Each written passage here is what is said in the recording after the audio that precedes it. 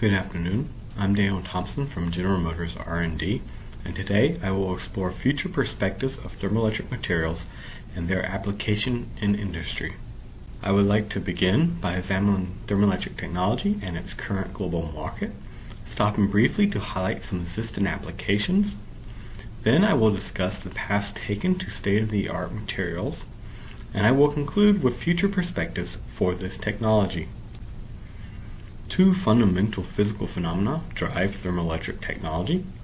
First, the Peltier effect dictates that carriers will absorb or release energy into their lattice at the junction of the thermoelectric legs.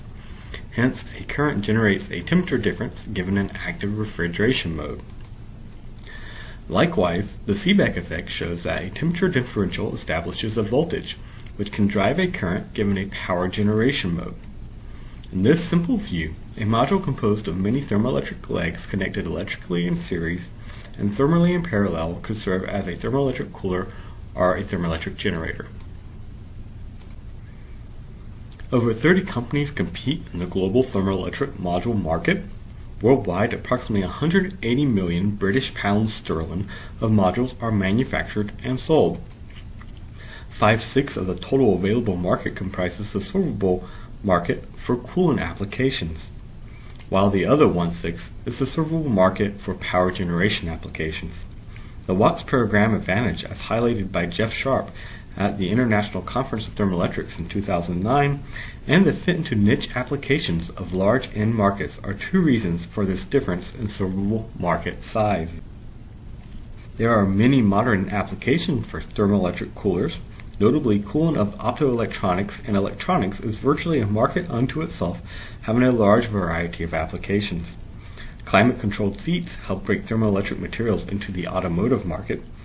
In the defense sector, thermoelectrics have seen wide use in night vision goggles and heat-seeking missiles to reduce thermal noise or background.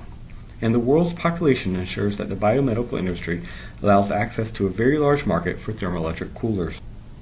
On the power generation side, thermoelectric generators see their largest industrial application in supervisory control and data acquisition, along with cathodic protection. Global Thermoelectric has sold many such tags around the world. The defense industry has been dreaming of using thermoelectrics as a power source for soldiers, but currently the materials see use power and fans to circulate heat and tents. And of course, one of the most fundamental applications of tags is on spacecraft. Pictured here is a multi-mission radioactive thermoelectric generator powering the Mars Curiosity, helping it to send back pictures to Earth from its yearly travel around the red planet. In order to quantify the quality of a thermoelectric material, a value of convenience has been constructed of several interrelated properties.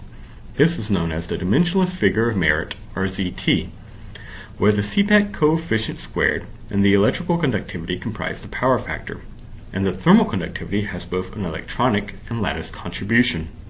Typically, the power factor is optimized by doping narrow-gap semiconductors to a carrier concentration around 10 to the 19th carriers per centimeter cubed. Semiconductors are also favorable since their electronic contribution to the thermal conductivity hasn't become too large. The metrology of these interrelated properties of this value of convenience are essentially voltage and dimension measurements. Therefore, the Seebeck coefficient can be determined fairly accurately, with the largest source of error originating from determination of the thermocouple location from where the voltage is being read. Likewise, the electrical conductivity, or inversely the resistivity, is easily determined within a few percent, with the greatest error arising from the dimensions of the sample. But thermal conductivity faces larger challenges for accurate determination due to the difficulty of determining actual heat flow through the sample. This arises from thermal losses in conduction, convection, and radiation. Elementary error propagation shows that for resistivity, error is contributed by the four-probe determination of resistance, the cross-sectional area of the sample, and the length between the voltage probes. Better uncertainty in ZT can be found at low temperatures, 300 Kelvin and below, where resistivity and thermal conductivity can be measured on the same sample, resulting in the cancellation of errors which propagate due to the sample's cross-sectional area. One sees the classical approach to achieve a balance of thermal and electrical properties was by either beginning with high mobilities are low lattice thermal conductivities and bulk binary semiconductors and optimize them from there.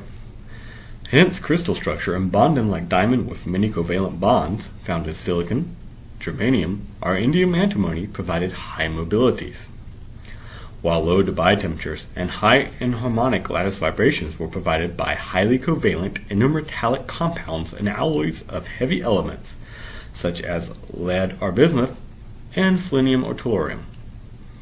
From its birth to the 1990s, thermoelectric technology grew slowly and steadily, filling applications where cost and efficiency were not as important as energy availability and reliability. Around this time, prompted by the U.S. Department of Defense encouraged the research community to advance thermoelectric materials for more competitive cooling and power conversion applications. This resulted in two branches of materials research. The first branch is research into new materials. Notably in this group are scuderites and clathrates that follow Slack's photon glass electron crystal concept. The second branch pertained to investigating low dimensionality in the traditional thermoelectric materials. In these materials, lattice thermal conductivity dominates heat conduction, and traditional mechanisms to reduce it, such as alloying, would have unfavorable effects on carrier mobility. But the characteristic length scale of a material, low dimensionality, would ease the limitations of this interrelation of the thermoelectric properties. As per Dresselhaus's original work, one sees that Mott's relation implies the Seebeck coefficient is proportional to the electrical conductivity and therefore the density of states. From the electronic density of states, it is clear that the sharp maxima that occur in low-dimensional crystals will result in an increased Seebeck. Although original work was done on superlattices of lead telluride, it was realized that the larger ZT enhancements arose from the greater interface scattering from the nanostructures. The periodicity of the superlattice, though, isn't a requirement to get this benefit of reduction in lattice thermal conductivity. Thus, research gravitated towards nanocomposites. These are more scalable and consist of nanoparticles embedded in a host material. The efficiency compares how much power you get versus the heat flux into your thermoelectric material. Therefore, the thermoelectric efficiency consists of a Carnot term and a ZT term, and it is maximized by two routes. First, ZT peak occurs over an average of hot and cold temperatures. This offers the important point that we can gain more through broadening the ZT peak instead of just increasing it. Second, the total temperature difference, or the Carnot term, can be increased. As far as limits go, within reason, ZT will never be large enough for thermoelectrics to replace large heat engines, so it will have to rely on its unique advantage of a high specific power, scale into applications where weight and size matter, such as automotive exhaust. Examining the thermoelectric efficiency normalized by the Carnot efficiency, large dimension returns exist beyond a ZT of 3. A 50% gain in efficiency is made by going from ZT of 1 to 2, while only a 12% gain is made by going from ZT of 3 to ZT of 4. This is based on Dr. Tritt's 2011 postulate that the ultimate goal of thermoelectrics research should be to find a stable bulk thermoelectric material with both N and P-type materials in the ZT 2 to 3 range. Thermoelectric coolers could greatly expand their market in automotive cooling, but it is realized that improved thermoelectric properties, a ZT around 2, is necessary to match the coefficient of performance and temperature differentials of traditional mechanical AC systems. In actuality, people only need about a 5 degrees Celsius change in key physiological locations to feel more comfortable. Hence, with the application of zonal cooling, current state-of-the-art bismuth telluride is more than capable at matching this performance. This technology could be used for small annualized fuel economy improvements, but due to the material costs will most likely be implemented for rapid climate response and of-content vehicles where instant comfort is important to the customer. Hence, a low-cost alternative to bismuth telluride is needed as much as improved ZTs to expand this market. Bear in mind the need for a large quantity of smaller devices. Of the 47 manufacturers of cars and light commercial vehicles, we see that over 60% of the market is controlled by companies interested in this technology. The main driving force to this interest is the large amount of energy in the form of hot exhaust gas expelled from an internal combustion engine. Currently, the Department of Energy desires a 1 kilowatt, or 5% fuel economy improvement. But in reality, something like a 2% fuel economy improvement for around 250 British pounds sterling, a 350 watt generator, would demonstrate real-world benefit at a desired cost point.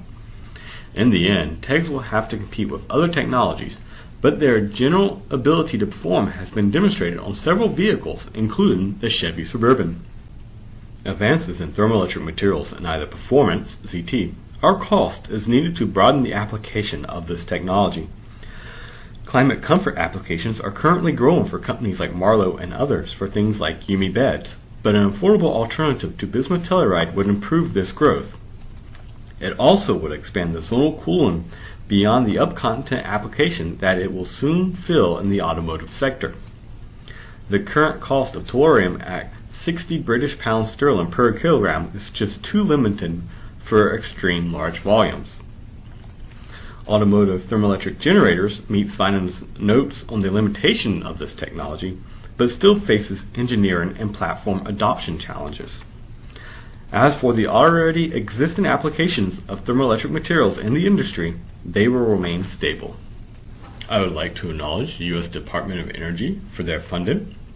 Also, I'd like to acknowledge the entire Thermoelectrics team at General Motors R&D, specifically my mentor, Dr. James Salvador. I'd like to thank Dr. Jeff Sharp at Marlowe Industries for his commentary on the current market of thermoelectric coolers, and thank Dr. Terry Tritt at Clemson University for his opinions on the metrology slide. Thank you for your interest in listening to my presentation, and you may contact me at danielthompson@generalmotors.com with any concerns and questions. Thank you and have a wonderful day.